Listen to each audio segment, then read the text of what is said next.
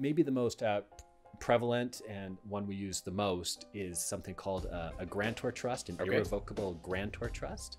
And the acronym for that is what, an IDGT, right? Yeah, sometimes called an IDGT, which stands for Intentionally Defective Grantor Trust. Oh, that's super nerdy. That's good nerdy stuff. It is nerdy, and you know, defective sounds like there's a problem with the trust. In this case, only a lawyer would sell you, be like, "Hey, I'm selling you something defective that I'm gonna have to fix later." That's why lawyers are awesome. And here's my bill. And here's my bill. Yeah. Yeah, the defective grantor. It says it in the name, right? Yeah.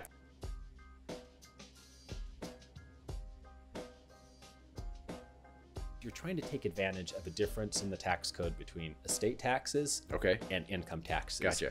And when is an asset in a trust considered owned by the person for estate taxes and income tax purposes? And how it works is there's a way and a mechanism here where a person can transfer an asset to a trust, and it, once transferred, won't be counted against them anymore for estate tax purposes. But for income tax purposes, they still pay income tax the same way. Right.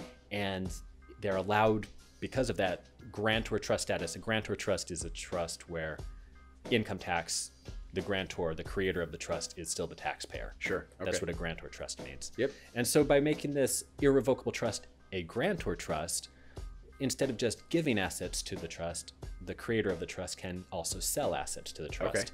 And in that way, hey, that opens up the playbook now.